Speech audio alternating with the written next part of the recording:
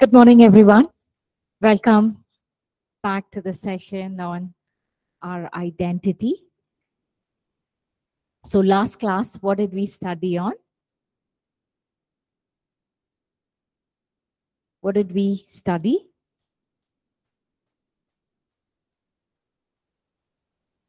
Did we study on our identity, the revelation that we have in Christ? Did we? Last class, we covered on revelation that we have in Christ. So today, we will move on to the second section, new creation in Christ. So even before we could begin with a class, we can start the class with a word of prayer. Dear God, we thank you, we praise you. Thank you for this beautiful day that you have blessed us with. Thank you, Lord, for your Son, Jesus, who died on the cross for each of us, that we have this new relationship with him, where we can boldly come into this grace and say that we are the child of God, where we can identify ourselves in him, oh Father, where we have been created new in Christ. Thank you, Lord, that you will enable each of us who are attending this session, oh Father, to embrace to this truth, oh Lord. Holy Spirit, we invite you into this class. We pray that you will move in and through us. You will enable us. You will help us to, you will enable us to understand the truth, the word of God, which says that you are been made new in Christ and you are one in Christ. Help us to embrace this truth in Christ. Thank you, Holy Spirit. Thank you for doing it so. In Jesus' name we pray. Amen. Amen. So today we're going to study on new creation in Christ. So how is it that we have been made new in Christ? Let's turn to 2 Corinthians chapter 5, verse 17 and 18. 2 Corinthians chapter 5, verse 17 and 18. It says, therefore, if anyone is in Christ, he is a new creation. All things have passed away. Behold, all things have become new. Verse 18 says, now all things are of God, who has reconciled us to himself through Jesus Christ and has given us the ministry of reconciliation. So what is that we can take from this scripture? Is if anyone is in Christ, he is a new creation. It is a journey that we discover as we journey along with Christ, that we are new in Christ. So the important for us to understand here is in Christ. In Christ we have been renewed. In Christ we have these privileges of being one with him. So what is in Christ is now being made available to us. How? When we are united, when we are reconciled with Christ, there is a union between us and Christ. So there is a reconciliation with Christ. When we are union with Christ, we have this free abundance of God's grace. Whatever is in Christ, the inheritance is being made available to us. This is the truth that we need to understand and embrace it within ourselves. For example, if a child, in natural, if a child is born in a family, what does the child possess? Sorry? Everything that the father and the mother has automatically has been inherited. The child carries the genes of the parents. The inheritance has been freely moved on. And you see the family, the parents and the family have been, lavishly there's a lavish of outpouring of love and, pamper, whatnot for the child. The child has been nurtured in the family. Is the child doing something to earn all this? Or just being born in the family is enough for the child to inherit everything of the family? Just being born. How do you know? By we being just been born in Christ, we have the inheritance of Christ. We don't have to earn it. We don't have to toil or work hard for it. It's just the grace which is freely given to us. Why? Because we are now been born in Christ. We have received Jesus as a Lord and Savior. The minute we receive Jesus as a Lord and Savior, here we have born again. We have born in Christ. And everything, whatever is in Christ, it's become now available to us. It's freely available. We have a new life, and this new life is from above. So let's see what John chapter 3, verse 1 to 8 says. Request everyone to turn to John chapter 3, verse 1 to 8.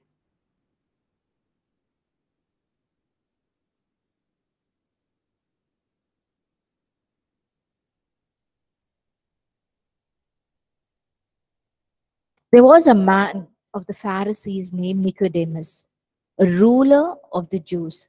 And this man came to Jesus by night and said to him, Rabbi, we know that you are a teacher come from God. For no one can do these signs that you do unless God is with him.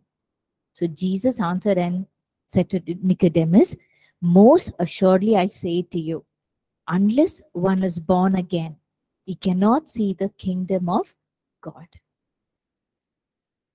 Unless one is born again. What does this born again mean? So Nicodemus asked, well said, how can a man be born when he is old? Can he enter the second time into his mother's womb and be born? But here Jesus answered and says, most assuredly, I say to you, unless one is born of water and the Spirit, he cannot enter the kingdom of God. That which is born of flesh is flesh, and that which is born of spirit is spirit. Do not marvel that I said to you, you must be born again. Verse 8 says, the wind blows where it wishes. Can we see the wind? Here he says, and you hear the sound of it, but cannot tell where it comes from and where it goes. So is everyone who is born of the Spirit. So here, Jesus is introducing a new life that is available to us, to each of us, through Christ. So he's revealing it to Nicodemus for him to understand.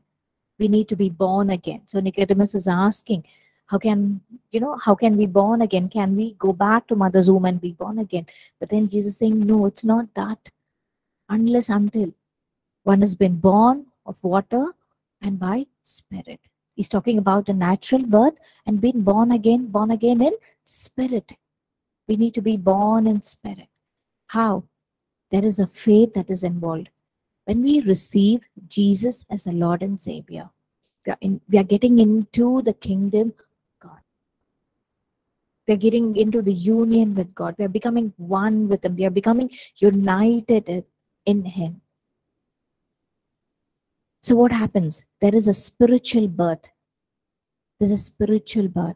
So when we receive Jesus as a Lord and Savior, we invite the Holy Spirit to come and move and work in us. So what happens? There's something happening within us. We allow the Holy Spirit to work in and through us. How are we being born new? How can we call ourselves as a new creation? There's something that is happening within us. What happens? The Bible tells us clearly that in John chapter 1, verse 12 and 13. Can I request you all to please turn to John chapter 1, verse 12 and 13. It says, but as many as received him, to them he gave the right to become the children of God.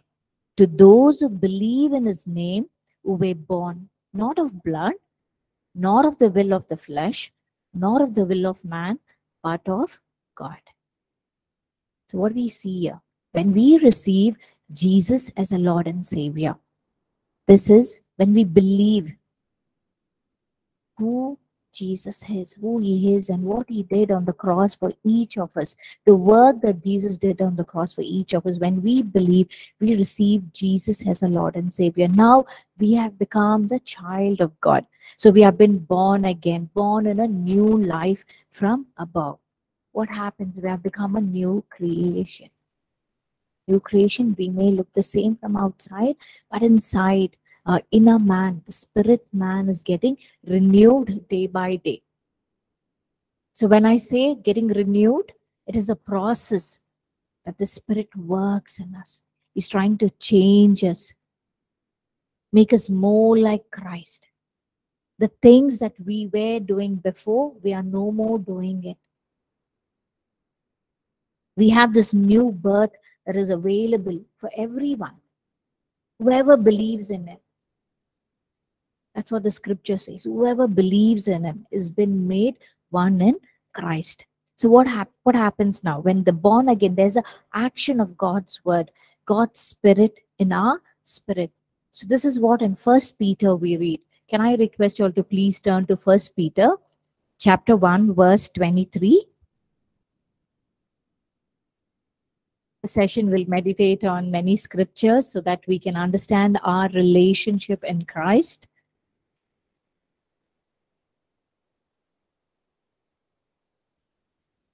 1 Peter chapter 1 verse 23 says, having been born again, not of corruptible seed, but incorruptible, through the word of God which lives and abides forever. So what happened? I'm sure each one of us, when we are born again, when what made us to receive Jesus as a Lord and Savior, there is a rhema word, there is a incorruptible seed within us which has been sown. The word of God is the seed that has power to change, to germinate, to grow within us. The word that touched each of us has changed, and that word is working in and through us. And it is in the process of building us to be more like Christ. We also read in the book of Titus, chapter 3, verse 5.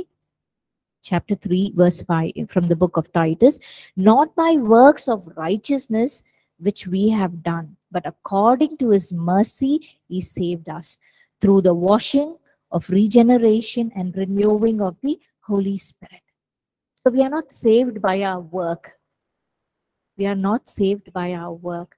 We are saved by the grace and mercy of God.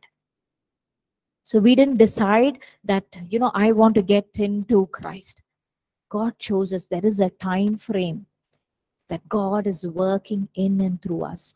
So what happens? In the right time, God calls us, calls each of us in the way that he wants us to encounter him. So we have been called into this relationship with Christ, or the fellowship with Christ, according to his grace, his mercy, by washing of regeneration and renewing of the Holy Spirit. So what happens when we receive Jesus as a Lord and Savior? We invite the Holy Spirit to come within us. So what does the Holy Spirit do? He starts his work within us. When we give that free will, we say, Holy Spirit, you work in and through me, that I may become more like Christ. All my old things to be gone away. And behold, I become new in Christ. So when we give this freedom, the Holy Spirit starts working in us. There's an urge to read the more of Word of God. So the more and more we read the Word, God speaks to us. So more and more we read the Word, meditate on the Word, the Spirit of the Lord renews our mind, our heart, automatically. We don't have to put in any effort. What happens? The people around us see the changed person in us. We are no more like what we used to be before. So I'm not telling you we become a perfect being immediately, but then even when we do something wrong, there's an inner man within us. The Holy Spirit convicts us of our sins. He speaks to us. Diana, what you did is not right. Apologize to the person, or if you have done something wrong against God, apologize to God and make sure that you do things right, set things right. So immediately we put into action. No matter what it takes to set things right, we take it, we put in that effort to do things right. Why? We want to please God. We are not like the person like what we were before. Now we have decided to be submissive, to be obedient to God and His word. So because we are submitting ourselves, we see the Holy Spirit moving and working in us. It's a process. It's a process. So what happens in natural? In natural, we see whatever Lord, whatever the Holy Spirit is working in and through us and our spirit being, we see that manifestation in the natural. People see something different in us, something different. We are no more the same. The things which used to upset us, or the way we used to behave towards something, is no more we are behaving in that manner. The manner our behavior is changed, our attitude towards certain things are changed. The nature of the man has been changed. We are trying to align the nature of our man according to God, according to the things that would please God. So it is a progressive in nature. We are trying to renew ourselves in Christ. So the word of God, the more and more we meditate on these scriptures of who we are in Christ, is a way that we can renew our mind and journey along with Christ. Sean, you want to ask something?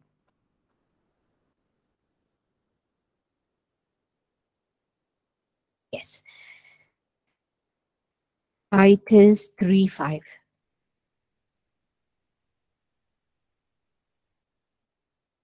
So we'll turn to 1 Corinthians chapter 1, verse 30. 1 Corinthians chapter 1, verse 30.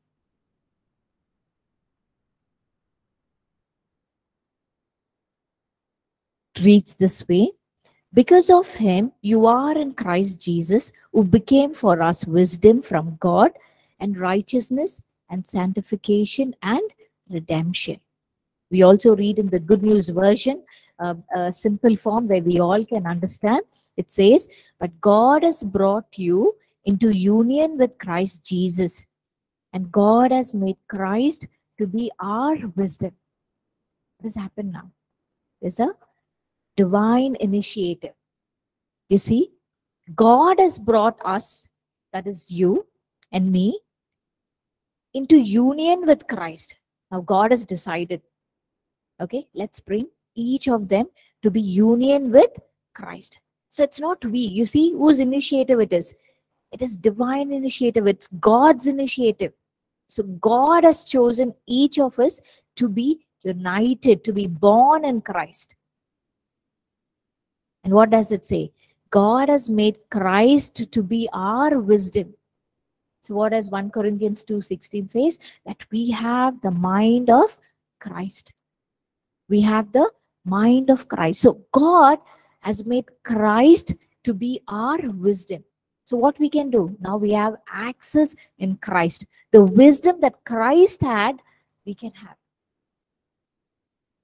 When we battle the mind battles, different areas, when we battle through the mind, we have the access of Christ's mind. We can say, I have the mind of Christ, because this is what the scripture says. Let's embrace the word and claim it over ourselves. Let's say, I have the mind of Christ. The wisdom of God is formed within me.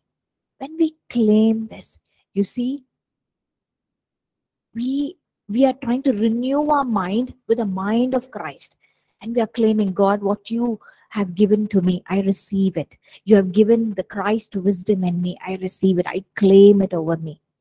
So we can take it that way. We need to embrace the word of God and claim it by His word. So this is what it says. By him, we are put right with God. So only through Jesus Christ, we have been made righteous. We become God's holy people and have been set free from every sinful nature.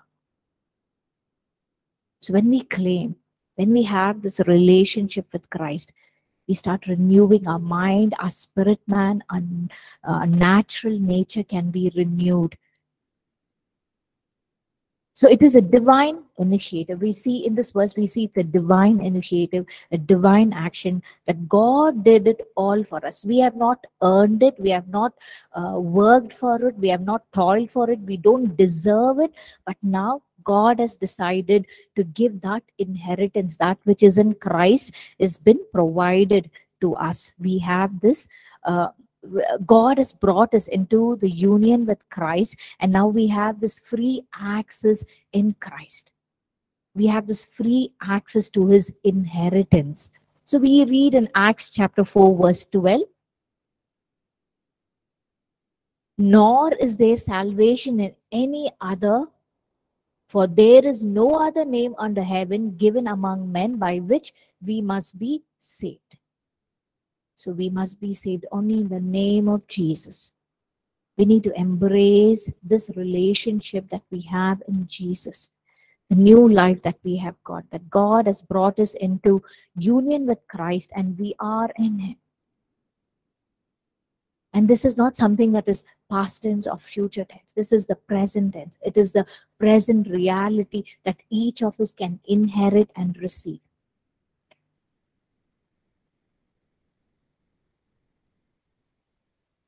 So what do we learn from this verse? We learn that in Christ, all that is there in Christ, wisdom of Christ, the righteousness of Christ, sanctification or redemption, we have access to all of this. This is the powerful truth that we need to embrace it. We need to know that we have been redeemed. There's a price that has been paid for each of us. We have been sanctified by his precious blood. We have been made holy. We have been made righteous. We need to embrace this truth so that the enemy has no more power over us. The enemy cannot bring the sin nature of us to our mind and say, you are not worthy. You cannot do these things. Because the battle is in, the most of the time, the battle is in our mind. We need to renew our mind with the word of God, because the word of God says you have the mind of Christ. You have been made righteous. You have been sanctified. You have been redeemed. There's a price been paid. There is no condemnation in Christ. So we need to know and we need to embrace this truth for us to live a life in Christ with freedom. For us to identify ourselves in Christ, we should know the truth. We should know what the word of God says for each of us, the inheritance that we have in Christ. Jesus should be our inheritance. We need to know that Jesus is our inheritance. All that we need is Jesus, and all that we have is Jesus. We need to believe that truth.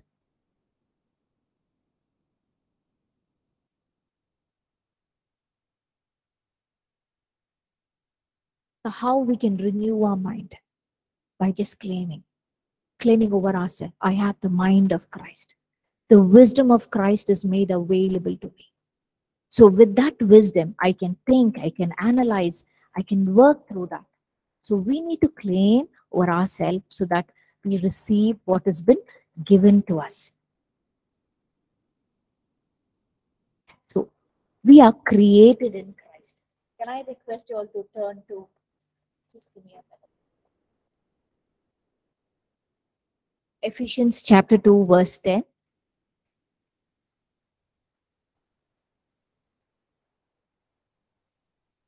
Ephesians chapter 2, verse 10.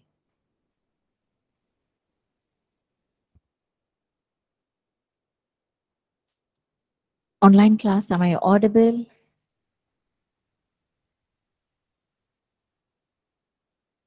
Okay. All well, all clear? Yes. Thanks.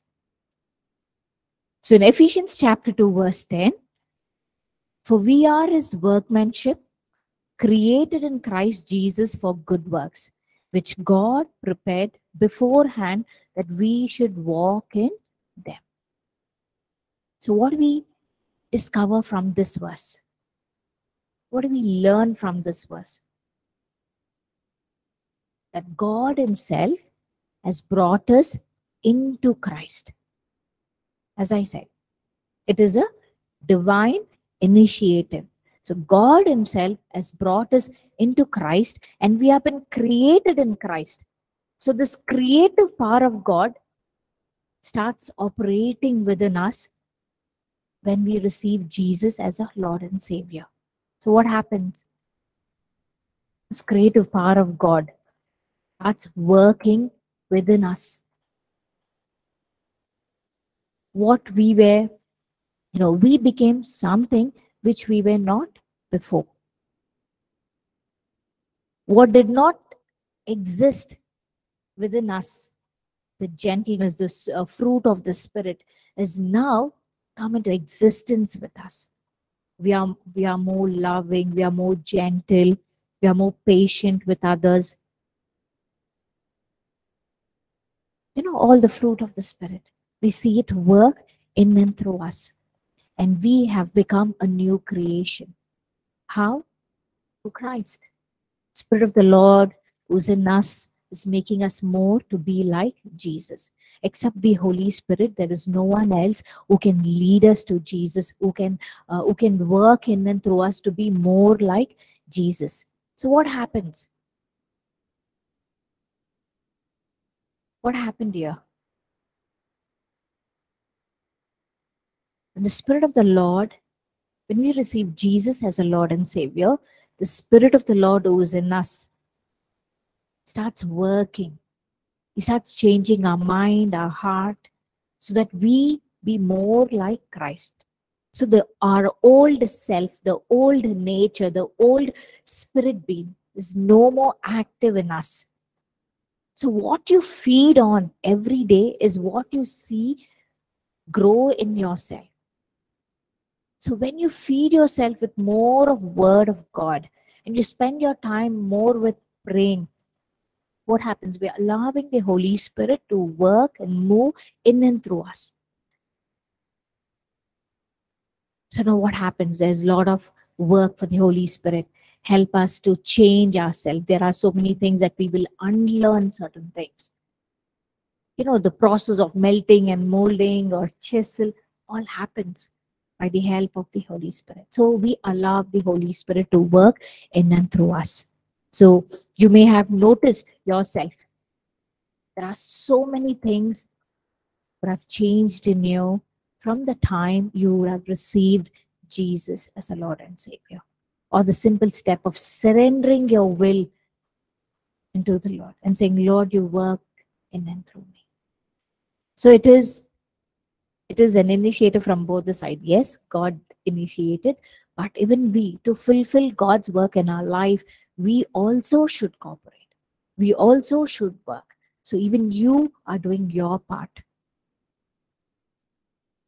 of being what God wanted each of us to be. So we draw many insights from the scripture as and when we journey together. So let's come back to 1 Corinthians chapter 12, verse 13.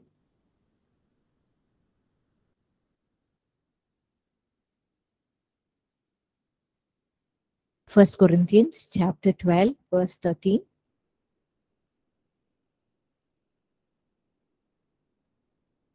For by one Spirit we were all baptized into one body, whether Jew or Greeks, whether slaves or free, and all have been made to drink into one Spirit. What do we see from this verse? What does this verse reveal to us? We have been born again. We have been born in spirit. So it is a new birth. New birth, as we heard in the word of God, the gospel, when the gospel has been shared to us, when we have made an attempt to say yes to the call of God, and we have received the Holy Spirit to move in and through us. So what does the Holy Spirit do? He starts renewing us, renewing our spirit being within us. The Holy Spirit is one who works in and through us and helps us to be that new creature, new being in Christ, new creation in Christ. Holy Spirit is the one who helps us to experience the new life in Christ. So it is a process. The Holy Spirit is working in and through us. I'm sure we all would have experienced the battle. There is a battle. It's not easy. The minute you receive Jesus, you say yes to everything. No. Certain areas, it's been so very difficult. There are certain areas at times we would not have submitted to God, or we would have said, God, yes, you can handle all. I submit, everything to you, except for certain area. I reserve it for myself. So the Holy Spirit need to work in and through us. So there's a battle. There's something that we need to come to a place where we submit all our being, all our heart, all our mind to Christ and say, Lord, I invite you into every area of my life. I submit myself. You work in and through me. The minute we submit, there should be a total submission. It should not be a part submission, but a total submission. And we all know Holy Spirit is very gentle. He will not force, he will not penetrate, he will not do anything like that. He waits for our permission. The minute we surrender and submit, you see the hand of the Lord upon us. You see how the Lord works in and through us. He works in every area. The areas that was a challenge for us before is no more the same. Why? Because we have allowed the Spirit of the Lord to work, help. We are one in Christ. We are in union with Christ. Whatever is in Christ is available to us, or whatever is in us is available to Him. So what does the Christ do? There's a divine exchange. So the Christ, we allow the Spirit of the Lord to move in and every area of our life where we become one in union with Christ. So what happens here? There's a Greek word in this verse. For by one Spirit we were all baptized into one body in Christ. So we have been baptized. What does this Greek word for baptized mean? Means be immersed, be submerged in Christ. Be immersed or submerged in Christ. We are in Christ. Just like how we are baptized in the water, we have been going inside. We have been submerged, we have been immersed. So that's how we need to immerse ourselves in Christ, so that there is no part of us been seen. It's completely Christ has been seen. So we need to immerse ourselves so much in Christ that only Christ is seen in and through us. Let's turn to 1 Corinthians chapter 6, verse 17.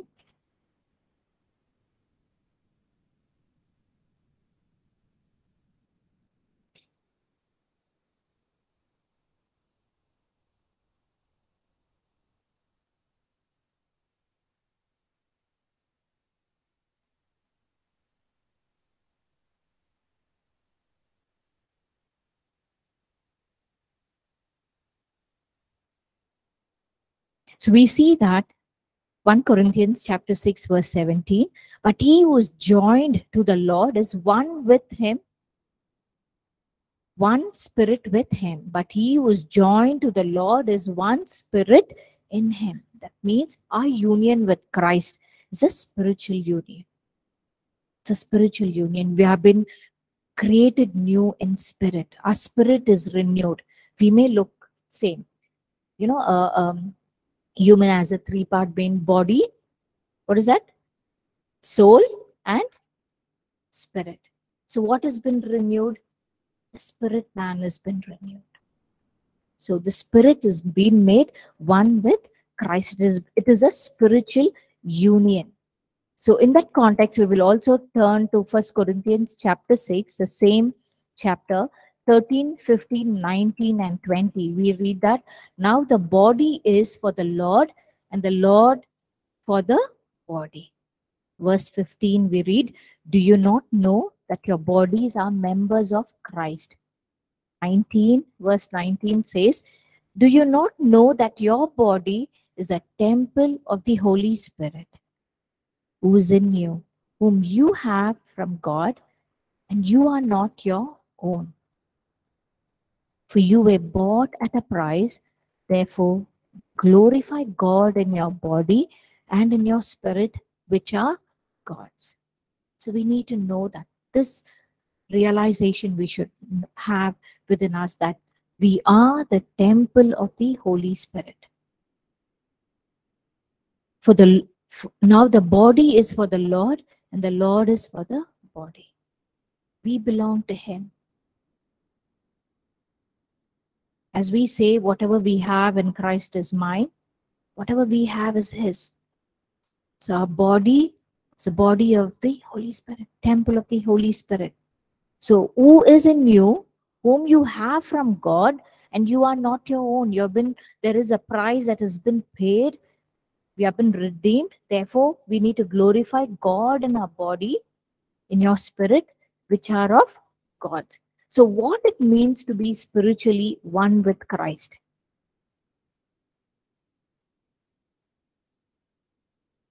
To be in Christ is to be born in Him, born of God. To be in Christ, it means that we need to be immersed in Him. We need to be covered in Him. We need to be submerged in Christ. Or to be in Christ should be that we are in union with Christ. We both have the same understanding. We have Christ and we have the same realization. So we need to have the mind of Christ. We need to tune ourselves to the mind of Christ. How? It is a process. Everything that we do, we think, what would Jesus do? WWJD. What would Jesus do? So we are trying to become union with Christ. It's not become, we are. When we believe, it is present. We are in union with Christ. So to be in Christ is to be one with Him spiritually. Spiritually, we are one with Christ. So now we have become a new creatures. How? In our spirit. In our spirit. So 1 Thessalonians chapter 5, verse 23. 1 Thessalonians chapter 5, verse 23. Now may the God of peace Himself sanctify you completely, and may your whole spirit, soul, and body be preserved blameless at the coming of our Lord Jesus Christ. So this verse reveals to us that each human is a tripart being, as we just discussed, spirit, soul, and body. And each of us have a spirit being and have a soul, and we live in a body. So what happens when we talk about the soul? What does the soul include? Mind, emotions, will, and all our mental capabilities. So what happens? And the body is the house that we live in. It is just an outer part, the outer shell of our spirit and soul. So what happens? The real person who lives inside is the spirit being. So this spirit being needs to be renewed. So when we are united in Christ, the spirit being has been renewed and he's become a new creation. So we have become new creation in Christ, not in our body, not in our soul, but in our spirit. Our spirit being is renewed. That's why in Ephesians chapter 4, verse 22 to 24, Ephesians chapter 4, verse 22 to 24.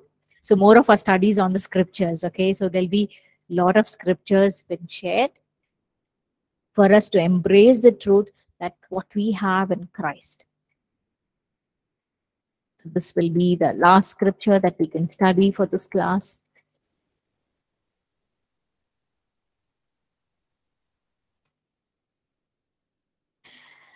Ephesians chapter 4, verse 22 to 24 says that you put off concerning your former conduct the old man which grows corrupt according to the deceitful lust, and is renewed in spirit of your mind, and that you put on the new man which was created according to God in true righteousness and holiness. So, what happens here?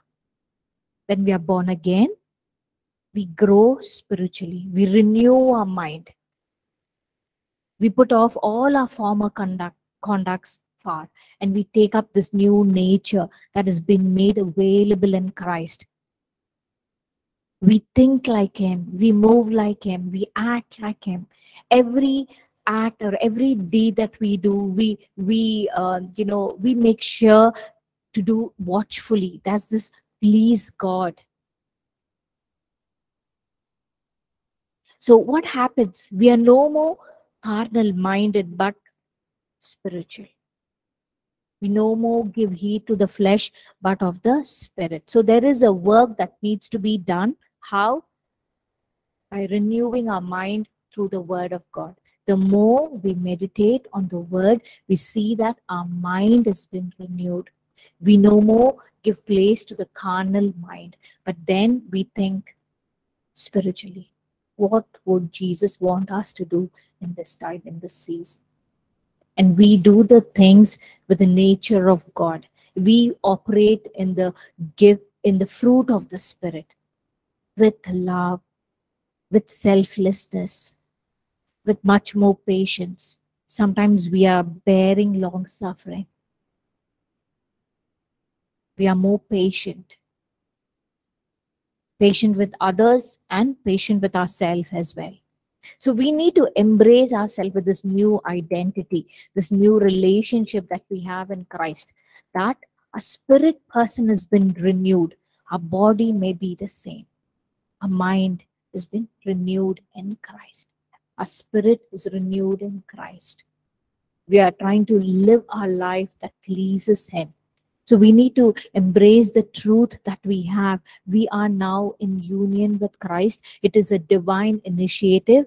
It is by the grace and mercy of God that God has called us into this relationship and made things available to us. That which is in Christ is now been available to us. We have this access to God our Father.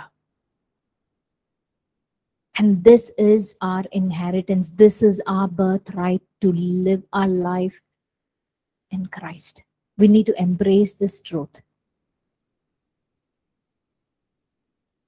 that our identity is in Christ and it is not in ourselves. So who we are in Christ is who we really are. Through that, we can overcome. We will be an overcomer in all the areas of our life. So what we need to do is, the more and more we study about our identity in Christ, what is very important here is being ourselves open to Christ. One thing we need to understand that there's nothing hidden to God. We cannot hide. That's what the psalmist says. David says, where can I go to hide myself from you? We cannot hide anything from God. So when we know that we cannot hide anything from God, it's good to bring everything to the notice of God and keep ourselves open and allow God to work in and through us so that God can work in every area. There's nothing impossible for God to bring a change, to renew our mind, to make us a new being in Christ. He will give us the freedom to live ourselves in Christ. There are so many battles that each of us carry in our life, and we try to fight out of our own effort. But here we have the access in Christ saying, I care for you. Cast your care to me because I care for you. I take away, my burden is very light. My yoke is very light. I take up all your burdens and make it light for you. So what we need to do, we need to allow God, we need to ask God, God, now I have this new relationship with you. I invite you into my life, into every area. I pray that you will work in and through me. It is not very easy for us to give up on the carnal nature. It is not by our own effort, but yes, it is by the help of the Holy Spirit. We can overcome, we can renew our mind, we can renew ourselves, we can renew our spirit, and we can lead our life in union with Christ, in fellowship with Christ. So, with that revelation, with that in our mind, can we pray? Ask God, ask the Spirit of the Lord who's in midst of us. Invite him into your spirit, invite him into yourself, and ask God, God, I surrender and I submit my heart, my mind, and every area, especially the area that you're struggling. Just bring it to God and to his presence, and surrender and submit to him and say, God, you take control. Spirit of the Lord, you move, you work in and through me. Renew my mind, renew my heart. Help me to be more like you, more like Jesus.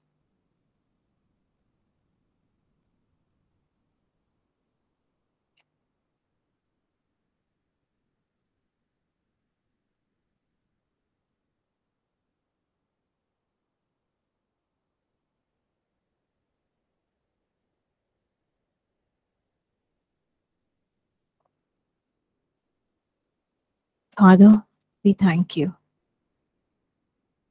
We thank you, Lord, for the divine initiative that you have called each one of us. We are not here by our own choice, but by your will. Those who are here on campus, and to the students online, and to those who will be doing the course through e-learning, Lord, we surrender each one and submit them into your hand. We pray your blessing over them, Lord. Spirit of the living God, we pray that you will move in and through them.